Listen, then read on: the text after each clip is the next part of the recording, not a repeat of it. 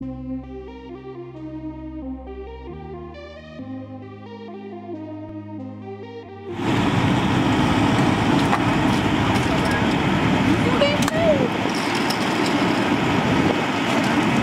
it!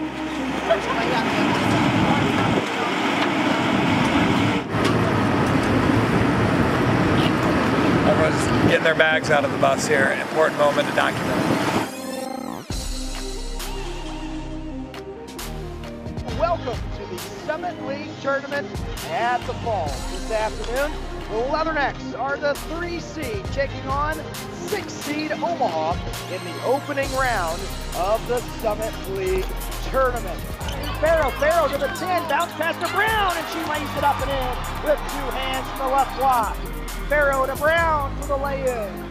5:20 first quarter. Leathernecks 14, Mavericks 8. Down and back to Walter. Pickpocketed by Clemens. Emily Clemens on the other end. Layup is good. Emily Clemens made that look easy. Higginbotham left wing. Higginbotham spin move in the lane. Finishes with her right hand off glass. Higginbotham right wing. Clemens fires a contested 3 and buried it. Left wing Higginbotham. Left corner wide open 3. Clemens and she buries it. 9:15 to go in the third quarter. For back-to-back seasons, Western Illinois women's basketball advances to the semifinal round of the Summit League Tournament here in Sioux Falls. We are looking ahead to see what we can do in this tournament, and part of looking ahead and part of getting to where we want to be is taking care of business tonight. We were able to get the ball in the interior a lot, and Liv Brown was able to make a bunch of great passes. I think she had 7 or 8 assists, and she's a post player, so that just goes to show how well-rounded our team is and just what we're able to do when we kind of get that ball in the paint and we're able to find people. This afternoon, the Leathernecks in the semifinals as the 3 seed, taking on 2 seed South Dakota State. Brown, bounce pass to a cutting Higginbotham. She lays it up and in. Clemens inside and pass deflected to Morgan Bloomer. Looky what I found, and she lays it up and in.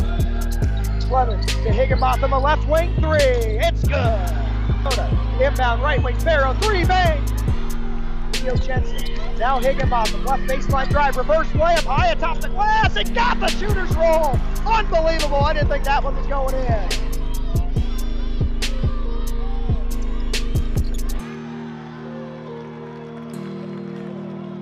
Left wing Brown.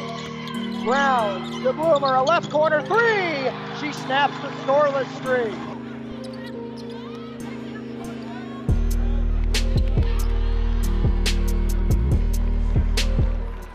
Overall, the thing I told the girls' locker room is to not let this game take away from what was a tremendous season.